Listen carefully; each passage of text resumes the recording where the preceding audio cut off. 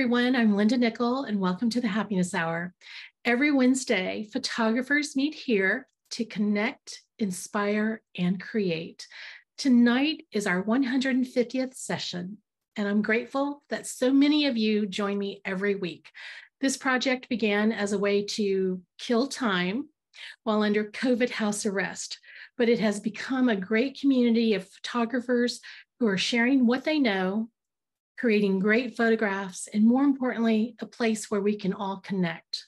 I want to especially thank everyone that takes the time to help me promote the program by just sharing the link with other photographers in your social media posts or just mentioning it at your local camera clubs. You can find the schedule for upcoming presentations on my website at lindanickell.com. And if you haven't already subscribed to the Happiness Hour YouTube channel, please do so that you don't miss any of the sessions. Tonight's guest is Jennifer Leigh Warner.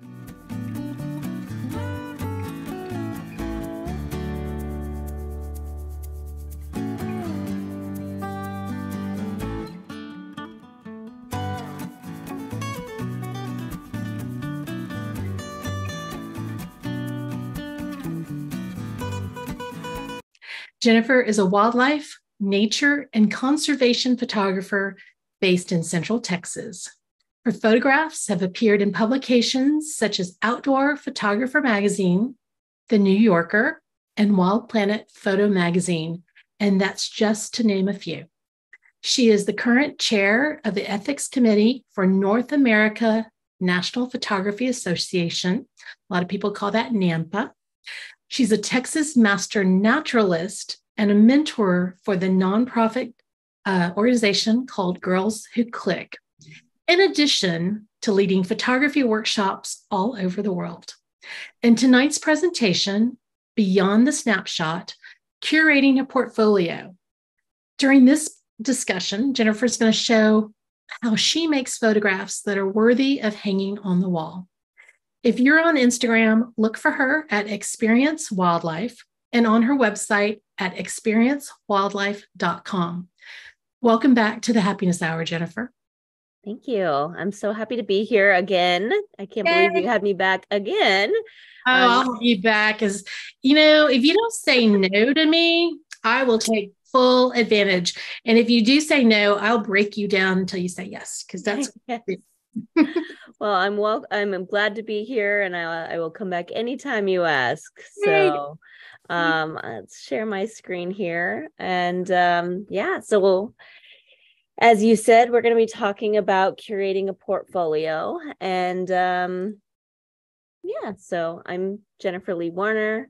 This image, I have to say, was taken by a friend of mine that many of you may know, David Valdez. Have to give him a little photo credit because I love this picture he took of me at an art show I did in Georgetown. But today we're going to talk a little bit about creating images, how I create them, what is my kind of thought process through that. I am also an ambassador for an organization called Nature First, which is an alliance for responsible nature photography. And it is between the NAMPA Ethics Committee and this. It's really all about creating images that are ethically sourced and, making sure that we're not doing any harm when we're creating images. And that was what my first presentation was for the Happiness Hour, but wanted to share some of the other side of what I do, which is creating fine art images that end up in museums, galleries, public buildings, homes, things like that. And I'm going to give you a little introduction of who I am, how I got started, what people are typically looking for when I'm creating images, and how I think about that when I'm creating images. Talk a little bit about how I compose them, and then also where I put them in the end. So Linda gave me a really good introduction, but I'll just kind of recap a little bit. I've been a full-time photographer for about 18 years, started the company Experience Wildlife back in 2006. And I travel all over the world for my photography. I'm then very, very blessed to go so many locations to create the images that I make. I've been in museums and art galleries. I've had my images in convention centers and city halls, and I've been in art festivals and bazaars and things like that all over the country. And I also do lead tours and workshops, both online and in person. And I just love teaching people how they can create images that they're happy with putting on their walls as well. But the image that I wanted to get right from the very start was this one. I loved cheetahs growing up. I was a big cat fanatic, and I learned at a very early age that these animals were endangered, and that made me very sad. And I wanted to do something that would help them as a species. And I found photography, and I realized it was a really powerful tool to be able to get other people to care and other people to love this animal. The thing that everybody knows about cheetahs is they're the fastest land mammal on Earth. So capturing the speed in an image, but getting people to see not just the speed, but the beauty of the animal. And I was lucky enough to be able to get this last year, after all of these years of photographing, to be able to capture the image that I was absolutely looking for. The blurred background, the sharp cheetah. And this is a captive animal. I will say this is an animal that was born in the wild, rescued at 3 days old from the illegal pet trade. And I'm really passionate about working with organizations that are helping save this species. So he works as an ambassador for his species. And this was captured in Namibia at the Cheetah Conservation Fund.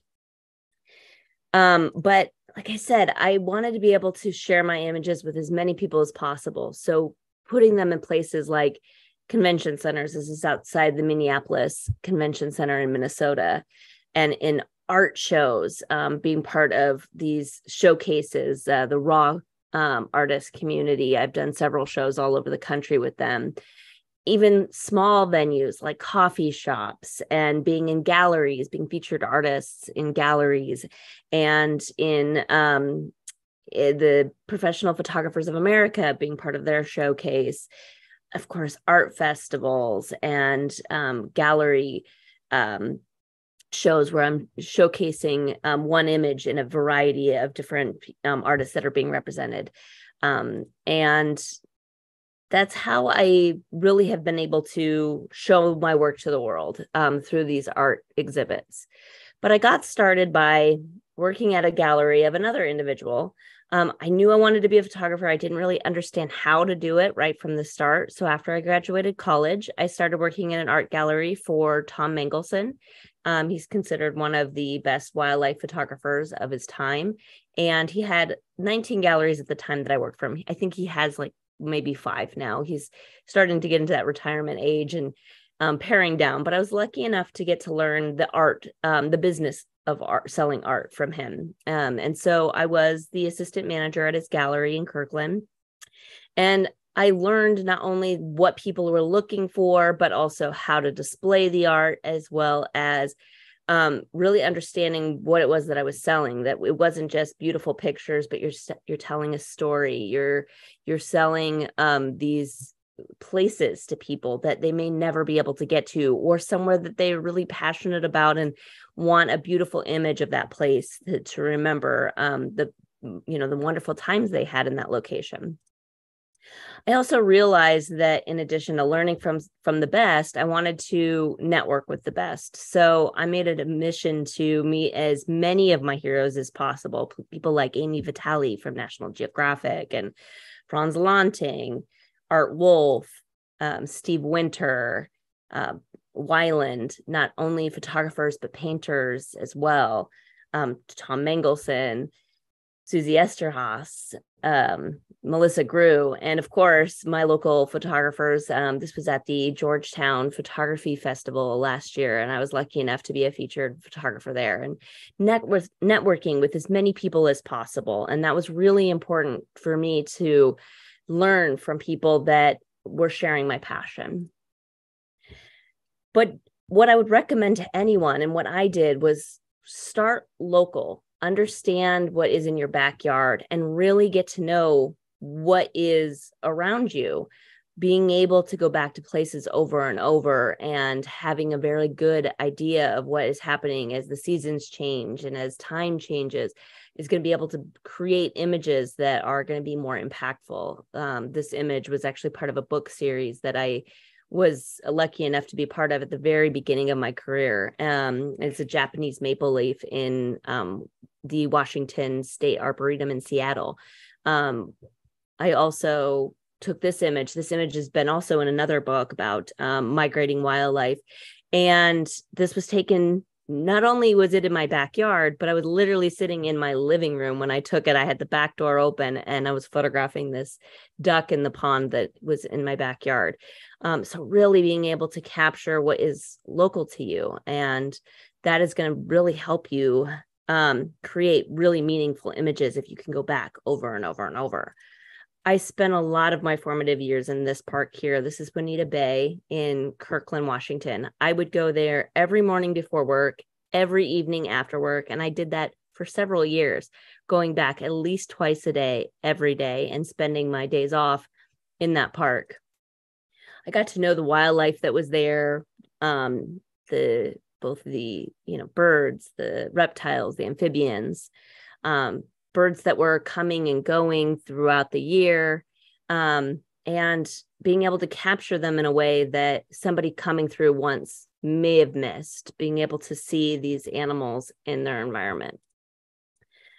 I also sought out places that were very commonly photographed. This being Multnomah Falls. It wasn't very far from my house, only about a 3-hour drive. And I went there every chance that I got, capturing it in different times of year.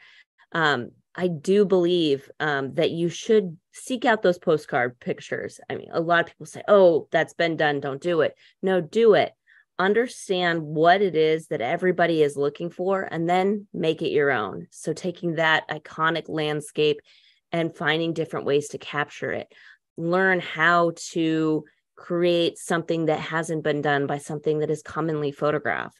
So looking at, this is all Multnomah Falls. This is the exact same waterfall, but seeing it either using a zoom lens, backing up and capturing the leaves in there, or hiking up to the top and photographing it from a different angle. This is how you are able to create a portfolio of work, by having unique images that you are able to really work over and over. Now, my passion did start in Africa. I wanted to go and photograph cheetahs, but that included the rest of the African wildlife. So I did make a point to go to Africa, and I go as often as I can because it is what I'm passionate about. And I think that's really important, that you find what you're passionate about, because your work is going to be so much better if you really, truly care about the images that you're making. So not just the animals, but the landscape in Africa as well, this acacia tree in the Masai Mara at sunset. And of course, those iconic animals like the giraffe. I also, as I started to really get a good handle on how to photograph what it was I wanted, I stretched the limits of what I knew and started creating images that were very unique. This being the lunar eclipse in Santa Cruz, not just what I saw, but how I wanted to show people the vision in my mind. So not just a literal version of what I saw, not just documentary, but to display an idea of an artistic intent of how I wanted to show people this moment. Of course, the moon only appears once in the sky and actually doesn't cross the sky, but to show the eclipse this way was certainly a unique perspective, and is definitely one of my most sought after photographs. And showing it in a different way. This is actually a different lunar eclipse, but showing it in a way that is unique and gets people to start looking at an image, not just scrolling through. So what do people want? Well, typically they want to be told a story through your photographs. So finding images of that are going to be meaningful, that are going to get people to evoke emotion. So things like this image also being one that has been incredibly popular over the years. This mom sea lion and her pup, and this tender moment they're having, not just the moment, but look how she matches the background, and being really intentional in the angles and the color combination that I'm creating with these images. Showing a very commonly photographed animal like a grizzly bear, but in a way that maybe is different than what other people are. I wanted to show people that these bears are not just bloodthirsty monsters, but they're mothers, they're siblings, they have these lives, and to show the mom playing with her cub really strikes this emotion. Of course, the flowers being blurred out in the background, almost like a painting, kind of softens the image as well. And then another very commonly photographed animal, but in a way that is so unique, it really starts to get you to think about this family moment as these great blue herons are, the father's coming in to feed the chicks, and you can see that the siblings are actually different sizes. It starts to get you to ask more questions, wanting to know more and more about these animals. I just took this picture a couple days ago. I had to sneak it into this presentation because I loved the detail of not only the mom feeding the chicks, but just the way that she's so tenderly, got her beak down into the nest, and the one's got one has his bill around her beak there. Such a cute little family. And not just showing animals together, but their individual personalities, also showing them in their environment, like this pine marten dashing through the snow and the snow flying up. I do love animals together though, and oftentimes it's moms and babies, but anytime that you can get two animals interacting is really telling you more about the animal than just an individual picture of an animal doing something. These chipmunks and Grand Teton having this sweet little moment. I love the hands on, that's the male. I think he's kissing. Some people say he's biting, but it was a tender moment after some romancing as he's kind of got his mouth on her, kind of giving her a little smooch. And another commonly seen animal, but not in a way that you typically see them. This really giving you this sneak peek into the world of this rat as he's peeking through the fence to see if I'm catching him grabbing some bird feed. This was a finalist in Wildlife Photographer of the Year. Didn't win, but certainly grabbed the judges' attention on that unique moment that I captured just in my backyard. Again, you don't have to travel all over the world to capture images that evoke emotion. You just have to be paying attention. People love portraits, though. If you're going to be hanging an image in a house, portraits are the number one thing that I sell.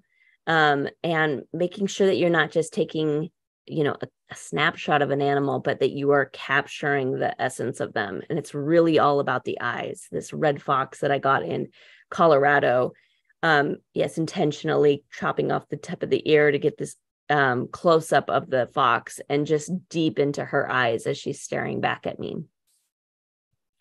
This bison as well, the snow covering up the bottom of his feet, but leaving room for those imaginary legs, I like to call them. But getting him straight on, looking directly into the camera, definitely a portrait of this bison.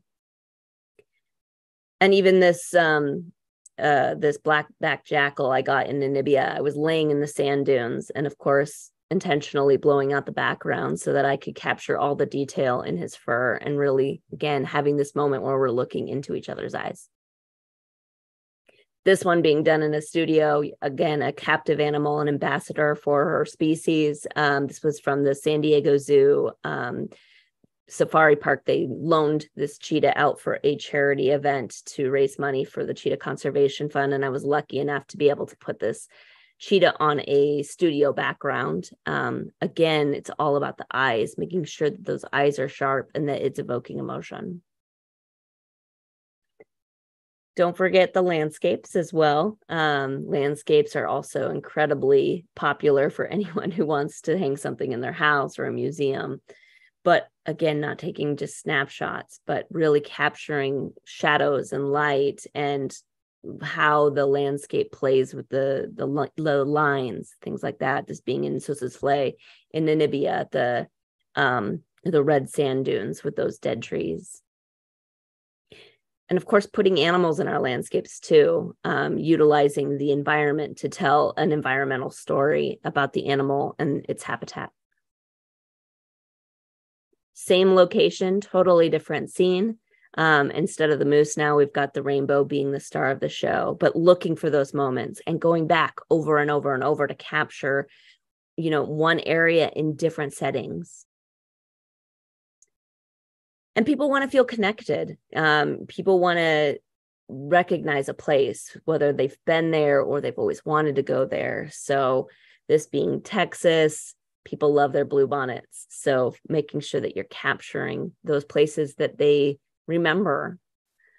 Of course, our red poppies in Georgetown, and again, evoking these memories that people want to capture and hang in their house. And of course, our very popular birds, things like northern cardinals.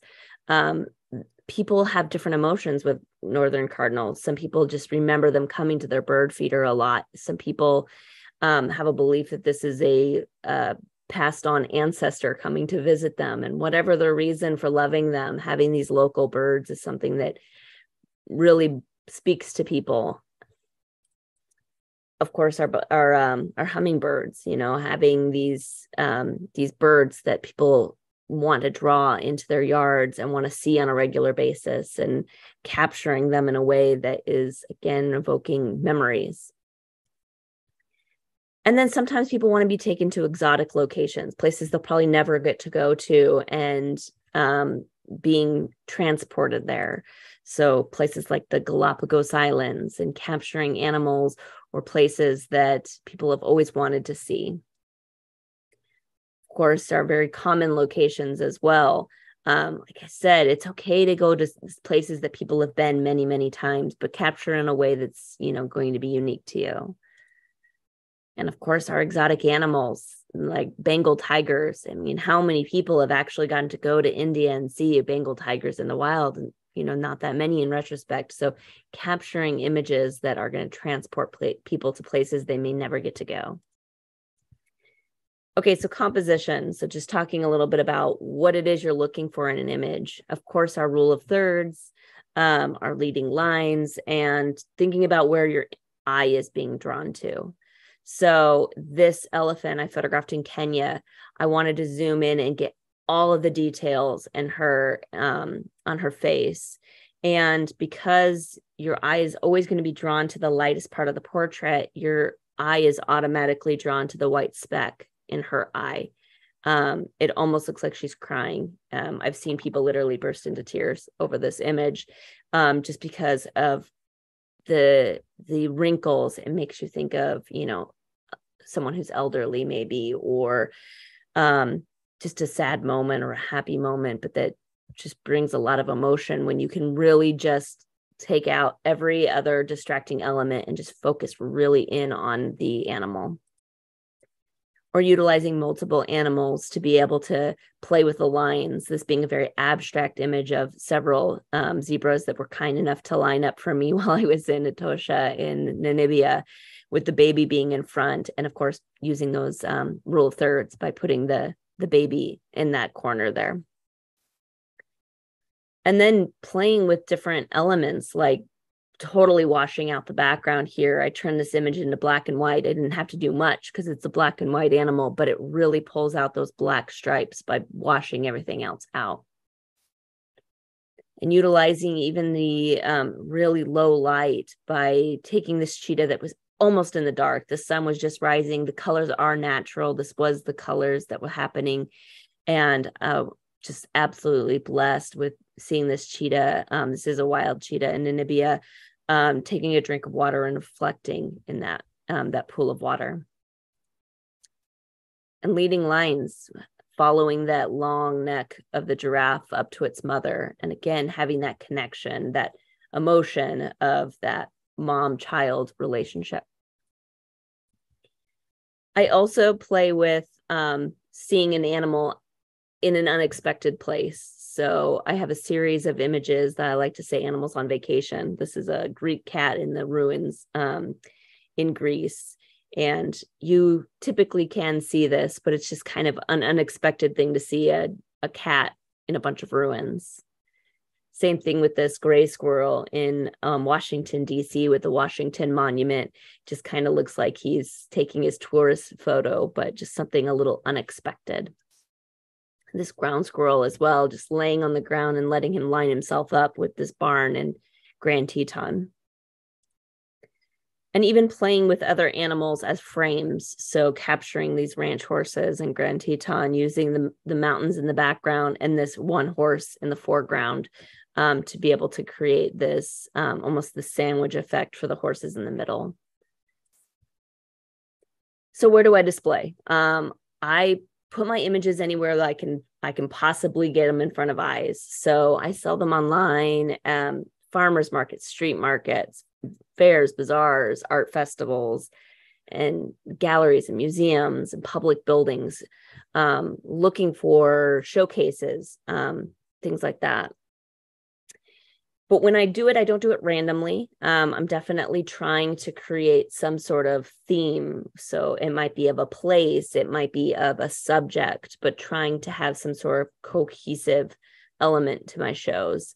And then designing those shows with flow in mind, that it's kind of like reading a book, that you're telling a story as they're looking through the images.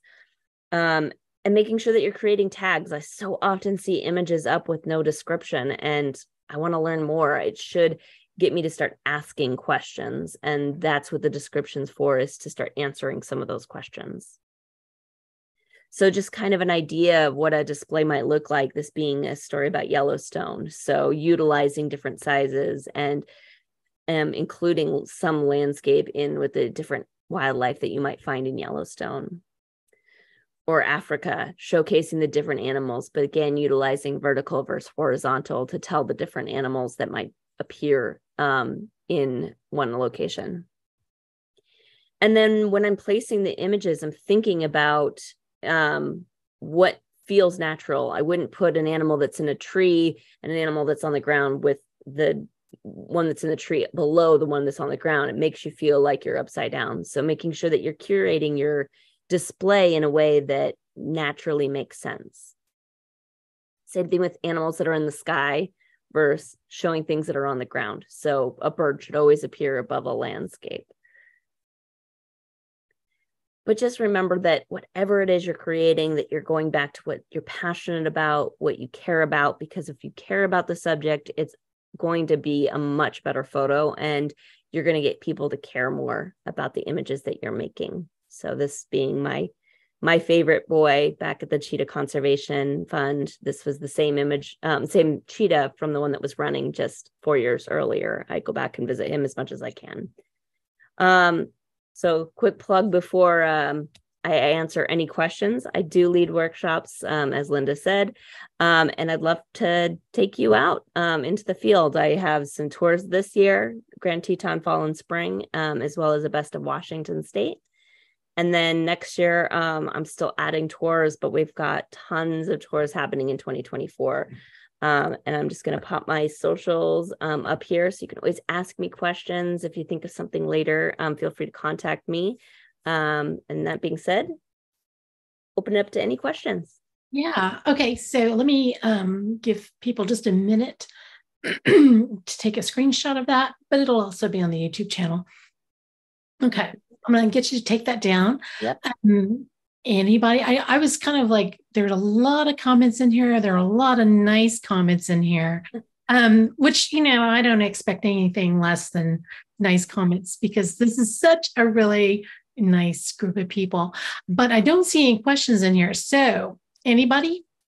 I'm going to give you a second. There's a lot of slow typists in here, I think. Okay. All right. Mark Goman's going to get one in here. So Mark says, or is asking, what's the best way to display the photos? You're doing watercolors, you're doing walls. What's your setup? Yeah. So a little bit will depend on the venue. So if it's a gallery, a museum, I'm almost always framing the work. That's something that in a more permanent setting, people like. There's a level of expectation when you're in a museum or a gallery that they should look more traditional. Mhm. When I am doing something like a street fair, a bazaar, I put them on metal because it looks really clean, it's very vibrant, and frankly, it's very easy to transport. If I do framed and glass and I do shows like that, I break more than I sell, and I tend to do. So I like to add variety, but it really does kind of depend. If I'm traveling to a show, sometimes I use things called exposers, which are something you can get a Bay Photo. Bayphoto.com, and it's something that can roll up so I can transport it, but I don't do it very often. But I do love the metals, and I do also always offer prints because not everybody has room on their wall or wants it displayed a certain way. So giving that variety of having some pictures that are hanging up and then some prints that are available is always really successful for me. Okay. Sorry, all of a sudden the questions started flooding. I think you mentioned Bay Photo, but Karina's got two questions. Do you have a preferred printer or a place that you use for your photos? Yeah, I love Bay Photo. They have done such a good job, particularly with the metal printing. But I've been very happy with everything they've done. I've had a few mistakes over the years and they fixed them immediately. No questions asked. So that I think customer service is just as important as quality. And I would say that it's equally matched. They're very good. Okay.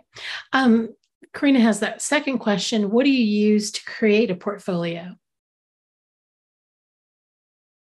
What do I use to create a portfolio? I'm not sure I'm totally understanding the question. And Karina, maybe you can explain. I was wondering, maybe she's asking if you use a software to help you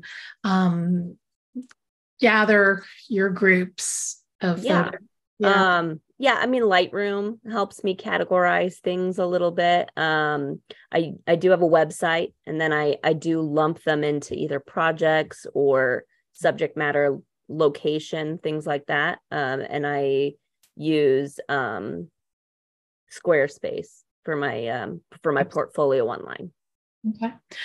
Camille's question is, what was your overall impression of the raw artists showcases? Did you enjoy participating in those? Yeah, I'm going to be really, really honest. They're weird. Never seen that.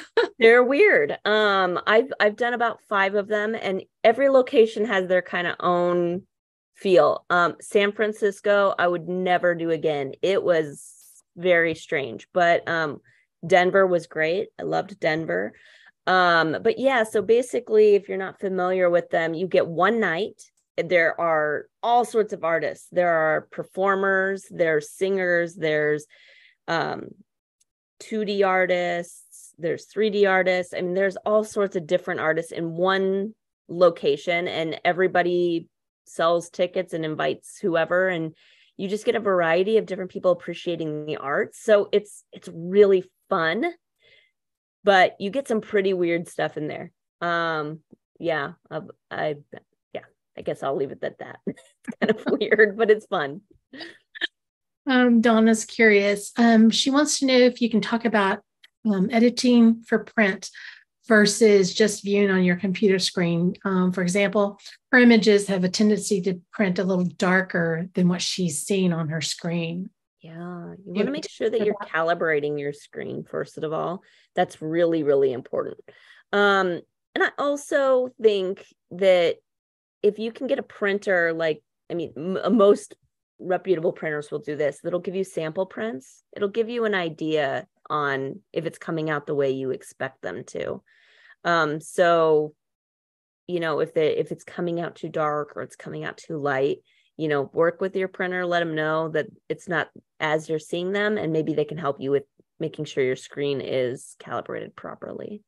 And I'm going to slip in a little plug for later this summer, Donna. On August 23rd, I've asked one of my local printer to come and do a presentation for us, specifically to answer questions that, what you see on your screen. What does a printer need from us to do what they need to do to create, to print the images so that we'll be happy with them. So hopefully this summer you can make that presentation.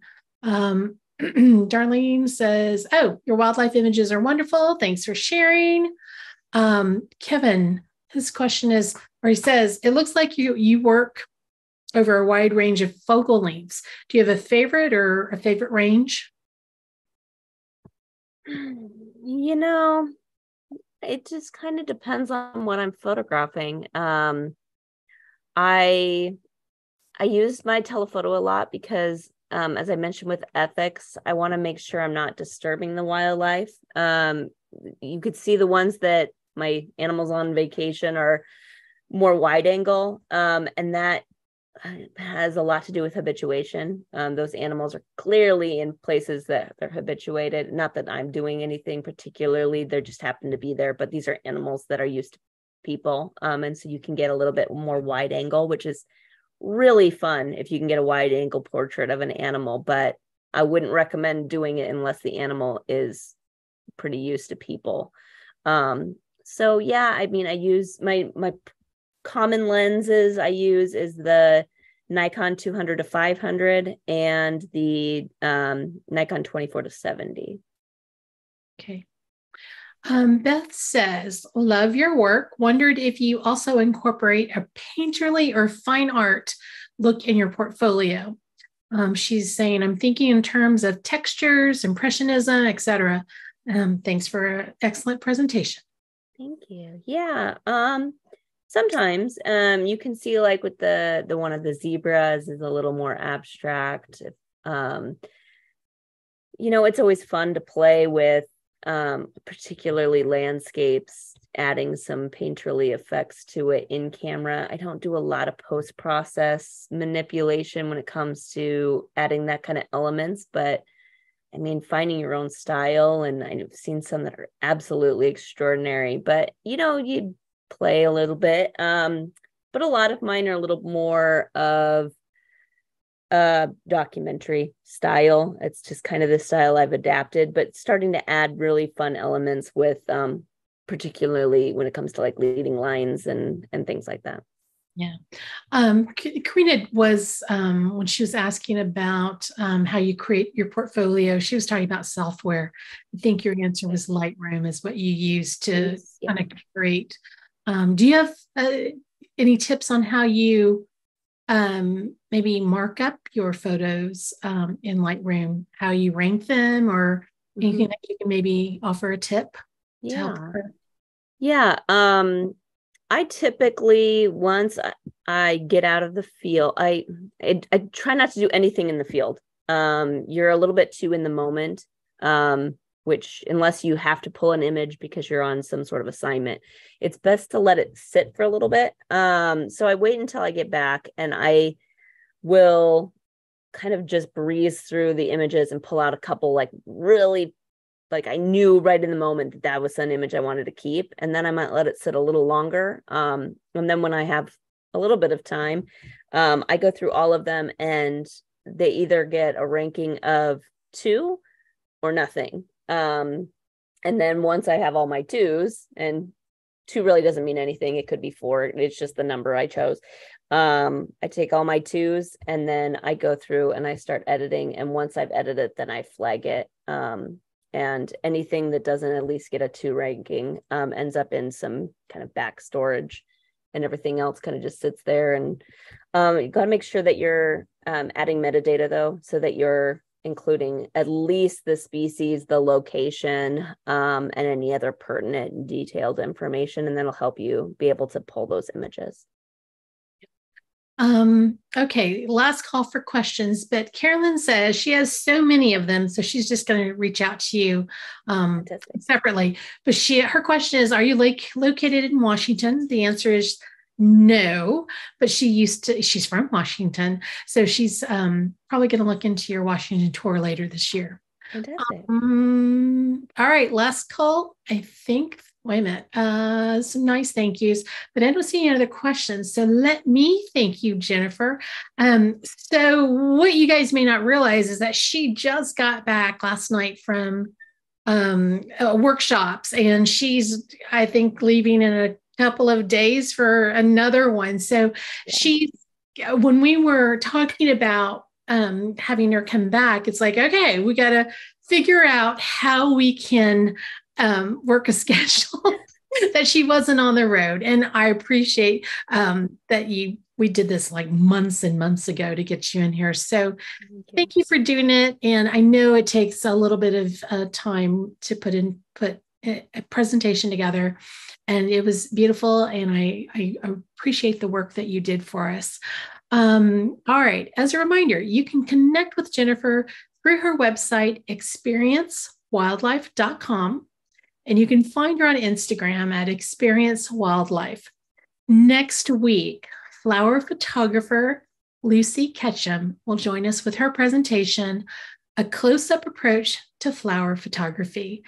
Until next time, go out and create something beautiful, and I hope that we see you again soon.